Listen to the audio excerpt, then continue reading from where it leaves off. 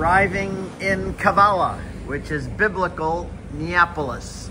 And from there, we're going to go to Philippi today.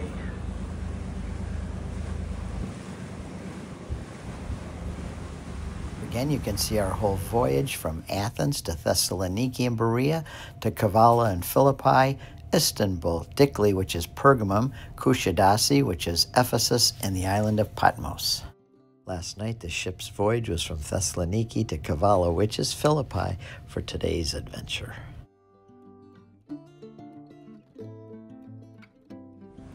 So this is Kavala, and you can see the lights. See those lights there? That's the road we're going to be going on.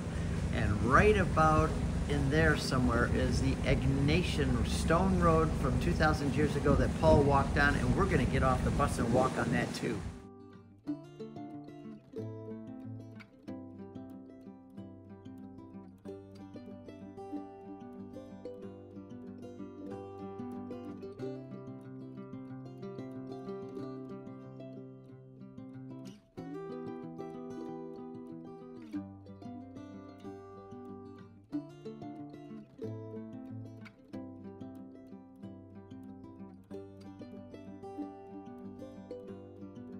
Pizza was added by a Greek Canadian, Sampanopoulos. We like to mess up with your food a lot because you stole our lasagna. Like the first pasta was invented in southern Italy, around Naples. It was called lagana in Greek.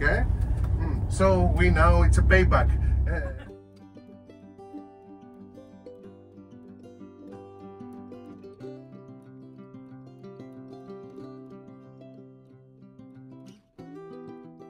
This is the baptistry of St. Lydia, who was Paul's first European convert. He baptized her in the river here. Beautiful dome of Lydia's baptistry, and here's Lydia and her friends. The girl had an evil spirit, and Paul cast him out. Because of that, he was put in prison, and then he was released from prison by an angel.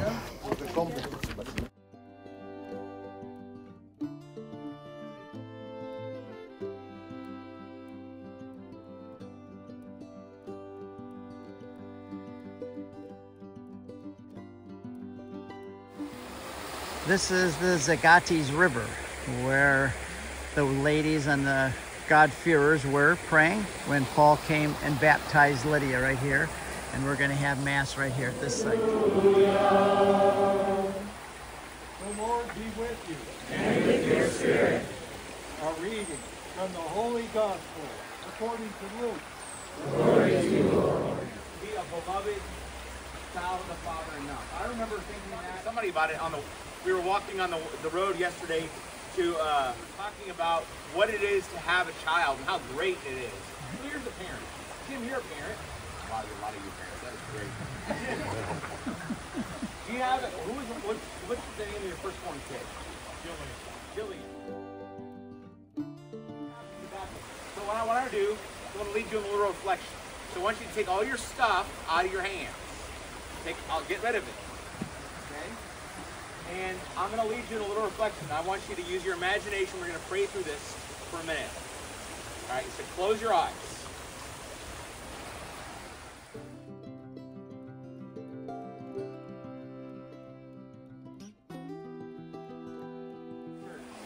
And so in this holy place, I ask you, do you renounce sin so as to live in the freedom of God's children?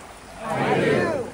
Do you renounce the lure of evil so that sin may have no mastery over you? I do. Do you renounce Satan, the author and prince of sin? I do. Do you believe in God, the Father Almighty, creator of heaven and earth? I do.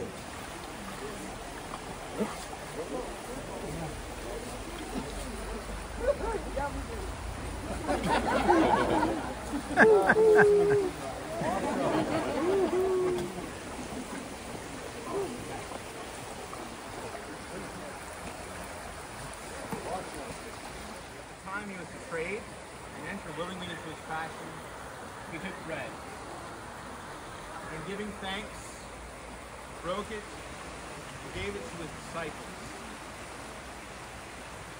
saying, "Take this, all of you, and eat of it, for this is my body, which will be given up for you."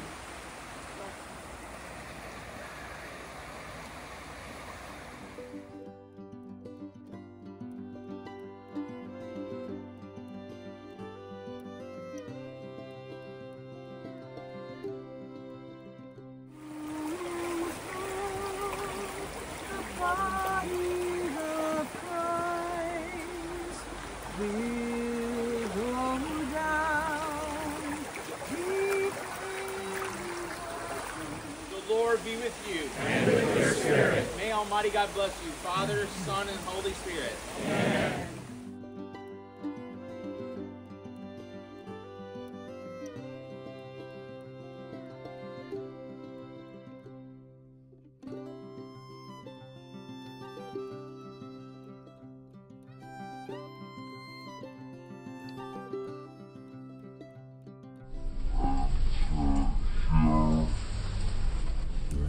The restrooms are always a welcome sight, and they don't have them as often as they do in America.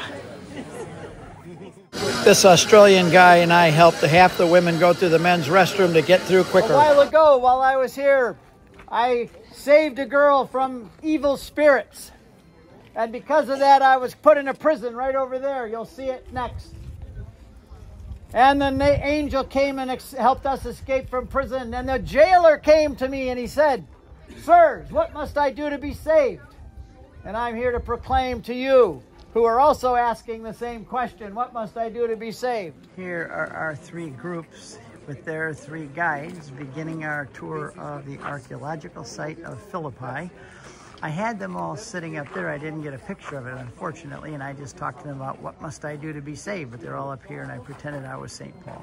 So now we're going to go through that arch to the archaeological site. There's no more important question in all the world, because someday the great cloud is going to engulf you, and there's going to be a road, and it's going to have a Y in the road, and at the moment that great gulf of death encompasses you, you're going to be told which road you go, this way or that, and it's then forever and ever and all of eternity. There's a story of a man who stretches a tightrope across the Niagara Falls.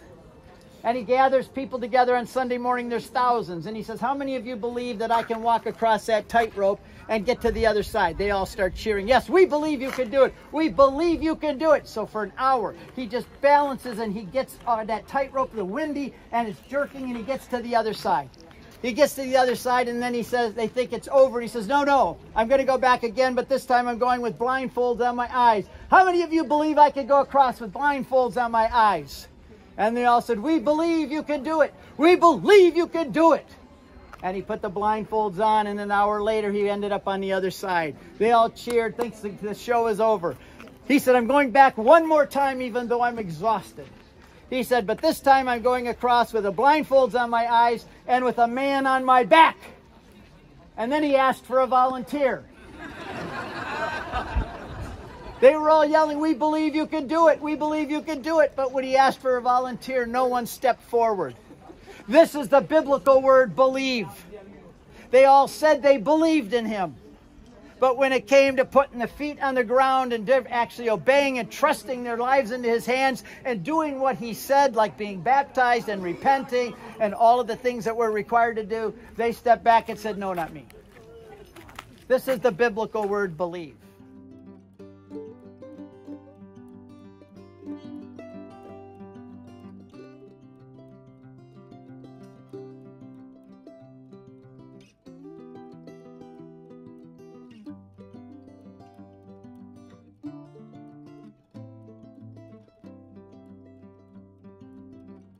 This is St. Paul's prison. I'll show you down there in just a moment. And here's our group coming up the very narrow pathway to see this. Inside the prison where Paul was kept.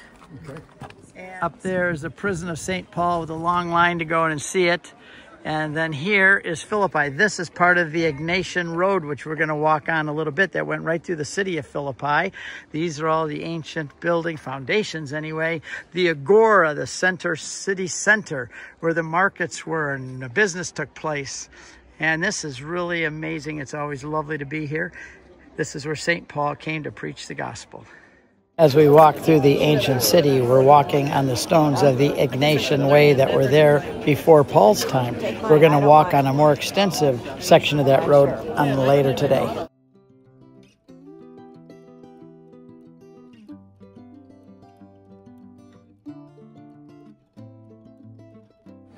It's nice to have our seat as a group all put together and reserved in advance. Look at those Greek salads. So we have the whole place reserved just for us.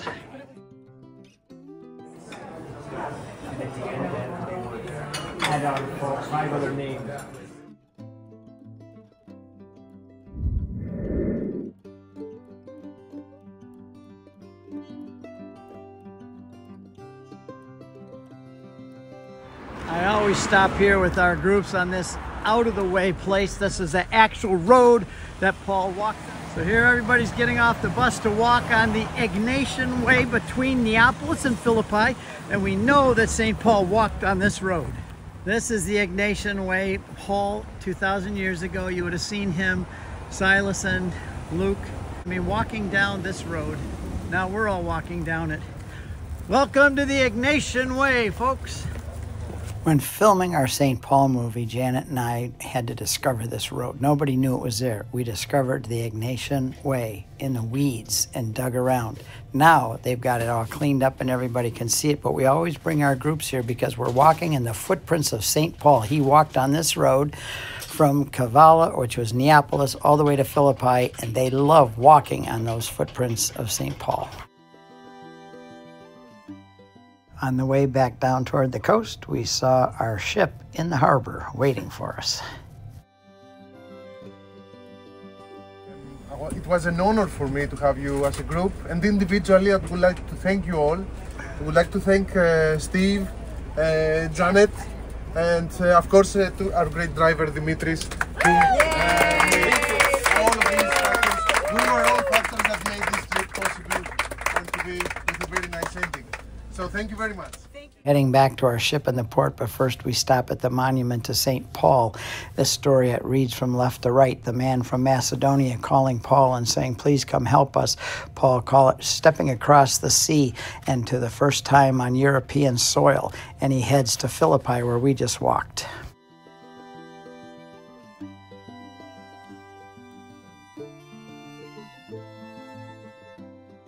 We're back to our celestial journey ship just in time. We had a great day. These ships are so big, I'm amazed they don't just sink into the water sometimes. It's like I can't believe airplanes can fly.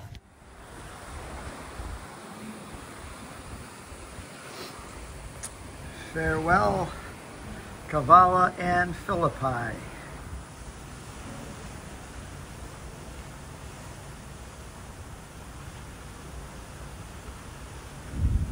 After an hour and a half of rest, I gave my talk on St. Paul, of his life and travels and theology. We're off to a good start with the first half of my talk, and I'll give the second half another time. But since we're doing the footprints of St. Paul, this was a great place on the ship to talk about St. Paul and his life.